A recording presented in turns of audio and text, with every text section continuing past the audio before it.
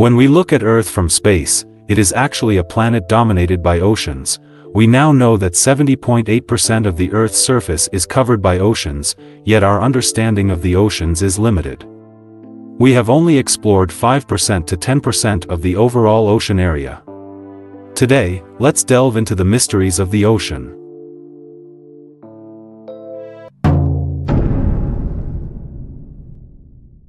The Mariana Trench is the deepest known part of our oceans, and the deepest point is named the Challenger Deep.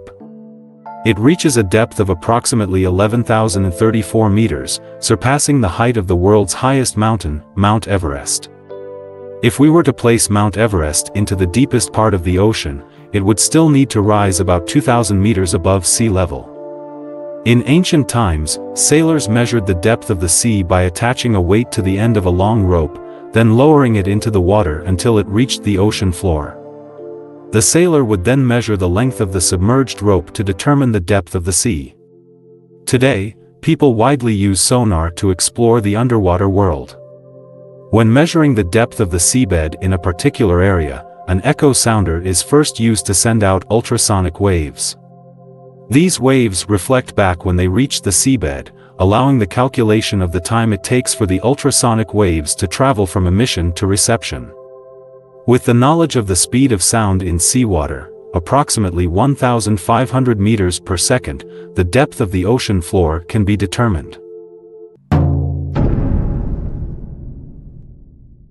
First, 3 meters below sea level, at this depth, the water temperature remains relatively warm, and the typical depth for regular human swimming does not exceed 3 meters. At depths of 20 to 30 meters underwater, we find ourselves in the surface layer of the ocean. Sunlight penetrates through the clear seawater, creating an ecological stage. It's a paradise for shallow water planktonic organisms, with vibrant coral reefs and swaying seaweed providing a backdrop for a variety of fish dancing gracefully. Here, we may encounter anemone sprites, a group of tiny marine organisms, and various types of jellyfish moving elegantly through the sea. At 40 meters underwater is the typical limit for recreational scuba diving. Beyond this depth, joint pain, dizziness, and similar symptoms to altitude sickness may occur. It's a curious phenomenon that when descending to great depths underwater or traveling to higher elevations, similar symptoms arise. This may be a physiological response designed to prevent us from entering harsh environments, as exposure to such places could adversely affect our health. The world's deepest pool is located in Dubai, with a depth of 60 meters.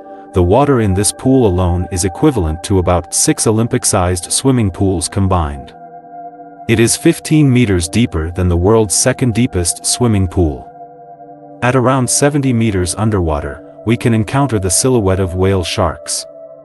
As the largest species of shark, whale sharks typically reach lengths of 9 to 12 meters, with some individuals growing up to 20 meters, and their mouth width alone can reach 1.5 meters. Despite being a type of shark, whale sharks are not aggressive, and they do not pose a threat to divers. In fact, many whale sharks enjoy interacting with scuba enthusiasts. At a depth of 70 meters, it's also possible to encounter killer whales, also known as orcas.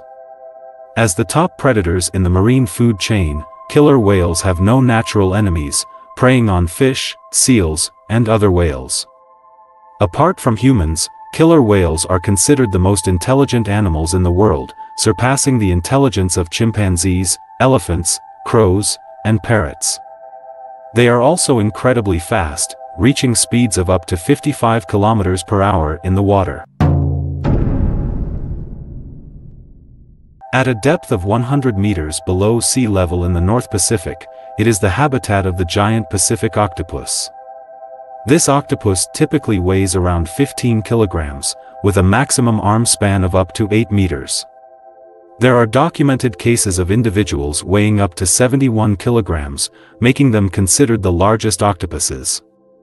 In ancient times, they were often referred to as deep-sea monsters and giant sea monsters. This type of octopus can also change color like a chameleon, using this ability to evade predators or for hunting. When they camouflage themselves, they can seamlessly blend with intricate patterns of coral, plants, and rocks. At a depth of 200 meters lies a crucial boundary. Above this depth, sunlight penetrates sufficiently, creating a diverse ecosystem and the most densely populated area for marine life.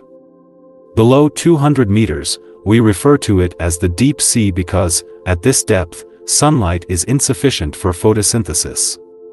Therefore, green leafy plants are virtually absent below this depth. This location is the habitat of the oarfish, the world's longest bony fish. Oarfish lack scales and pelvic fins, with a serpentine body, horse-like head, and small mouth. They are large and elongated, with weights exceeding 100 kilograms. Due to their resemblance to dragons in appearance, the oarfish is considered the embodiment of dragons in some Southeast Asian countries, revered as the white dragon king in the sea. Japanese fishermen refer to it as the messenger from the dragon palace. At a depth of 500 meters, this is the maximum diving depth for blue whales, the largest known animals on Earth. Their body length typically ranges from 21 to 27 meters, with some exceeding 30 meters, and they can weigh up to 180 tons. To put it in perspective, if a person weighs 80 kilograms, it would take around 2,250 people to match the weight of a blue whale. The tongue of a blue whale can support the weight of 40 to 50 people, and its blood vessels are large enough to accommodate a human child. The heart of a blue whale can be as large as a small car. Not only is the blue whale's body extremely large, but its vocalizations are also exceptionally loud. The sound produced by a taking-off airplane is approximately 120 decibels, while the blue whale's vocalizations underwater can reach 188 decibels, louder than an airplane. Moreover, their sounds can travel up to 1,600 kilometers, equivalent to the straight-line distance from Beijing to Fuzhou. In other words, a blue whale in Fuzhou could call a pod of whales located 1,600 kilometers away in Beijing with a single vocalization. Many people are familiar with eels, and eel dishes are considered delicious. While many believe eels live only in rivers, they spend half of their time in the sea, returning to rivers only for spawning. The habitat of European eels is around 700 meters deep in the deep sea, where they spend half of their lives. In 1939, American biologists discovered a strange fish at a depth of over 600 meters in the deep sea.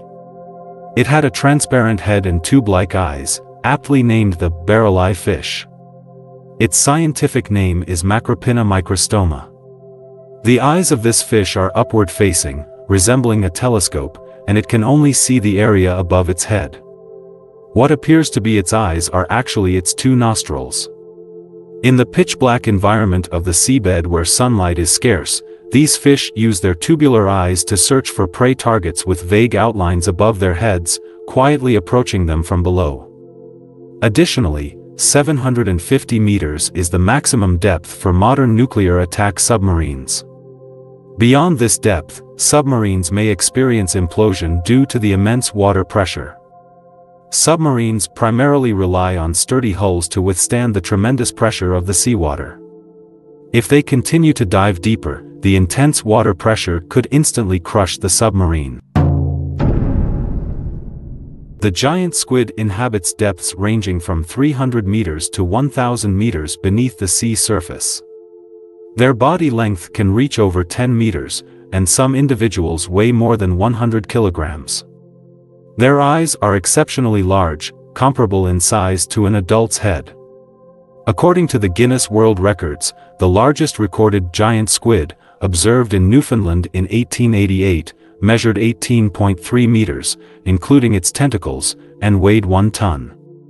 In ancient times, the giant squid was often considered a sea monster, and many novels depicted scenes of enormous giant squids dragging ships into the deep sea. However, these deep-sea giants spend the majority of their lives in the darkness of the deep sea and rarely surface. Beyond 1,000 meters, there is no light at all, and the area becomes completely dark. In this zone, there is a type of shark called the frilled shark, Chlamydocelicus anguineus, averaging 1.45 meters in length. This shark has a unique appearance with a long, snake-like body and 6 pairs of gill slits that form distinctive frills, giving it the name frilled shark. It is also known as a living fossil because its appearance and ecological characteristics have remained unchanged for millions of years without evolution. The frilled shark aids in our understanding of the evolutionary history of sharks. The deep-sea dragonfish resides in the deep sea at around 1,500 meters. It has a relatively large head with a mouth featuring sharp teeth arranged in 2 rows like spikes. The lower jaw is connected to a bioluminescent lure that constantly flashes and swings to attract prey. Once the prey approaches, the dragonfish uses its sharp teeth to capture it. Its appearance is reminiscent of extraterrestrial creatures from movies. The leatherback sea turtle, also known as the luth or leathery turtle, has evolved into having large limbs that resemble flippers. It is the largest turtle species globally, with a maximum length of up to 3 meters and a weight of 800 to 900 kilograms. The main nesting season for leatherback sea turtles is between May and June, during which they need to climb onto beaches from the ocean, dig nests, and lay eggs. The hatchlings, with a length of approximately 5.8 to 6 centimeters, instinctively crawl towards the sea shortly after hatching.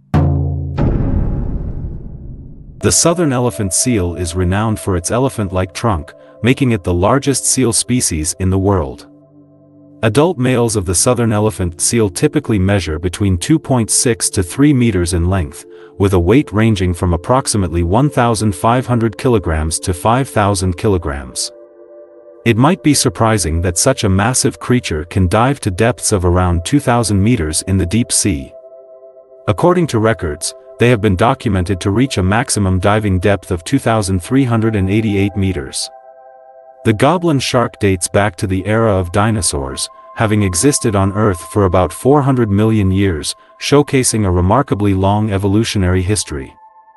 Goblin sharks lack bones, and apart from their teeth, most of their body is composed of soft tissues. Their average body length is around 1.5 meters. This fish lacks scales, allowing one to see its blood vessels and the direction of blood flow through its body. Its entire body appears white and translucent, resembling a monstrous creature. What's even more peculiar is that its reproductive organs are located on its forehead and can be extended and retracted, giving it an appearance reminiscent of extraterrestrial species. At a depth of 3,000 meters, we enter the deep sea zone where the water temperature is only 1 to 2 degrees Celsius, devoid of any light, and the water pressure exceeds 300 atmospheres. Fish are rarely seen at this depth. However, there is a supersized fish that can dive to this depth, and that is the sperm whale. The sperm whale is the largest living carnivorous animal globally and the deepest diving mammal. It can reach a length of 18 meters and weigh over 50,000 kilograms. Additionally, it possesses the largest brain among animals, with a volume of up to 8,000 cubic centimeters, weighing approximately 7.8 kilograms. Their heads typically account for 1/4 to 1/3 of their total body length, giving them the appearance of a large tadpole, with the rest of the body appearing light and small. Why is it called a sperm whale? They enjoy swallowing giant squid whole but cannot digest the beak of the giant squid. To prevent the beak from scratching their intestines, sperm whales secrete a substance that encases the beak's residue, gradually forming a sticky, dark-colored substance in the small intestine. This substance, known as ambergris, intertwines with the sperm whale's feces, creating a kind of stone-like formation in the digestive system.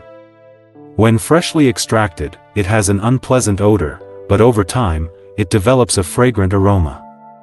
People use it as a spice or perfume and even for medicinal purposes, making it extremely valuable. In the 9th century, it was highly prized in the Islamic world, and the ancient royalty used this substance. At a depth of 3,800 meters on the ocean floor lies the famous ship, the Titanic. Since 1912, it has quietly rested at this depth. A century later, it is now listed in the World Underwater Cultural Heritage Directory, and salvage is not permitted. However, visits are allowed. Nevertheless, venturing to such depths for exploration carries significant risks due to the immense pressure of about 40 megapascals, which is 390 times the pressure at the Earth's surface. On June 18, 2023, 5 billionaires, having purchased $250,000 tickets each, boarded a submersible for a visit. Unfortunately, the submersible disintegrated underwater, resulting in the tragic death of all 5 passengers. In the pitch-black darkness of the deep sea at this depth, many marine creatures have evolved with degraded eyesight. The faceless fish is a typical example. It is not actually without a face but lacks eyes, and its head is fused with its body, giving the appearance of being faceless and rather unsightly. This fish inhabits the depths of 4,000 meters, relying on consuming plankton for sustenance. At 6,000 meters, it is considered the ultra-deep sea zone, and human activities are rarely able to reach these areas. In 1989, Japan's deep-sea 6500 submersible dove to a depth of 6,500 meters. Later, in 2012, China's submersible Jiaolong descended to 7,000 meters. Why not go even deeper? Because the deeper we go into the deep sea, the greater the water pressure. The submersibles are designed with a maximum depth limit, and going deeper could lead to implosion. These submersibles are intended for scientific research and resource exploration in the deep sea, requiring extended operations with multiple scientists. On the other hand, exploration submersibles are designed solely to achieve greater depths for exploration purposes, emphasizing the fundamental differences in their objectives and functions. At a depth of 8 meters in the deep sea, there resides a species of fish known as the ancient snailfish. These fish are the deepest living species recorded and discovered by humans. In the deep sea, where food is scarce, these fish have the ability to store food within their bodies to prevent starvation, and they have a long reproductive cycle. To cope with the immense pressure of the deep sea, they typically have a length of only a few centimeters. Their bodies contain very few bones, and their tissue is a unique gel-like structure filled with fluid, serving to balance internal and external pressure. Scientists speculate that the maximum depth at which fish can live is not likely to exceed 8,200 meters. Contrary to popular belief, survival at the bottom of ocean trenches involves not only coping with immense pressure but also dealing with extreme temperature variations. Additionally, the deep sea floor contains various toxic substances. In the fractures of the ocean floor plates, seawater seeps into the magma through cracks, gets heated, evaporates, and brings out a significant amount of sulfides, heavy metals, and other toxic substances. Scientists claim to have discovered a single-celled organism called the giant amoeba at the deepest point of the Mariana Trench, at a depth of 11,034 meters.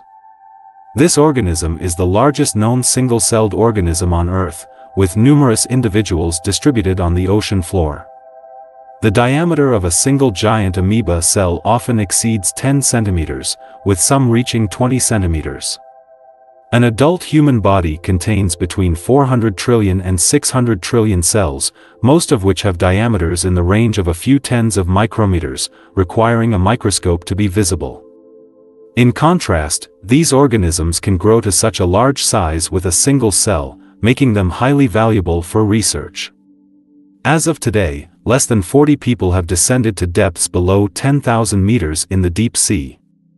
The first recorded instance of humans reaching depths below 10,000 meters occurred in 1960 when Lieutenant Don Walsh of the U.S. Navy and renowned Swiss deep-sea explorer Jacques Picard piloted a deep-sea submersible to the depth of 10,916 meters. Surprisingly, the second person to reach the depth below 10,000 meters was the renowned film director James Cameron, who is also an explorer. In his pursuit of filming Titanic, Cameron made dozens of dives personally in submersibles to observe the sunken ship at a depth of 3,800 meters. In March 2012, at the age of 58, Cameron descended alone to the depth of 10,898 meters using the Deep-Sea Challenger submersible, becoming the third person and the first solo diver to reach such depths. In November 2020, China's manned submersible, Fendeuse, successfully dived to surpass 10,000 meters in the Mariana Trench, reaching a record depth of 10,909 meters. This achievement marked the first time that 3 people were simultaneously taken to the deepest part of the ocean. The Fendeuse submersible was designed for routine deep-sea scientific exploration tasks and, through 21 scientific missions, brought 27 scientists to the deepest part of the Earth, turning 10,000-meter deep dives into routine operations, rendering the record less meaningful. The ocean is not only vast but also incredibly deep. The average elevation of Earth's land is only 860 meters, while the average depth of the ocean is 3,680 meters. 94% of Earth's living organisms are found in the water, while only 6%, including humans, live on land. Even today, we continue to discover new species in the ocean, making it a mysterious realm for humanity. Increasingly, more people are drawn to explore the unknown world of the ocean, joining the ranks of those who seek to understand it. I hope you enjoyed it. Please give me a thumbs up, follow, and subscribe. Thank you, everyone.